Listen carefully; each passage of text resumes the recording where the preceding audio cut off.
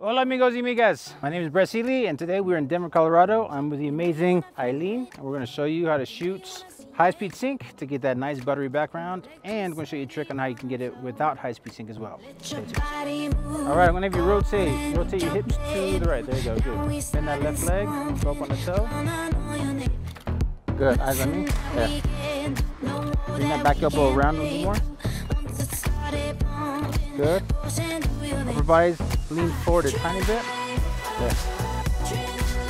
Good. Nice here. Good. Push all the hair to the other side.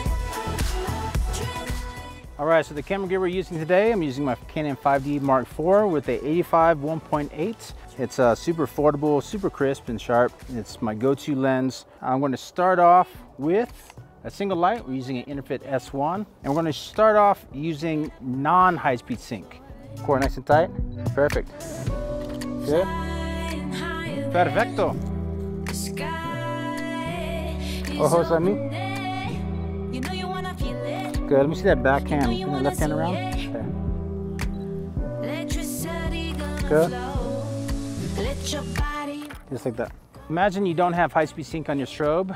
The way that you can get that nice buttery bokeh in the back. I've got an ND filter and a polarizer.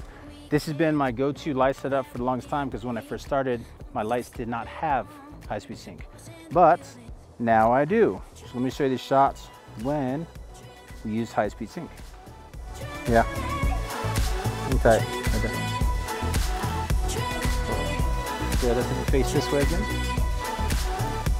Good. Rotate. Bend that left knee. A little more arch.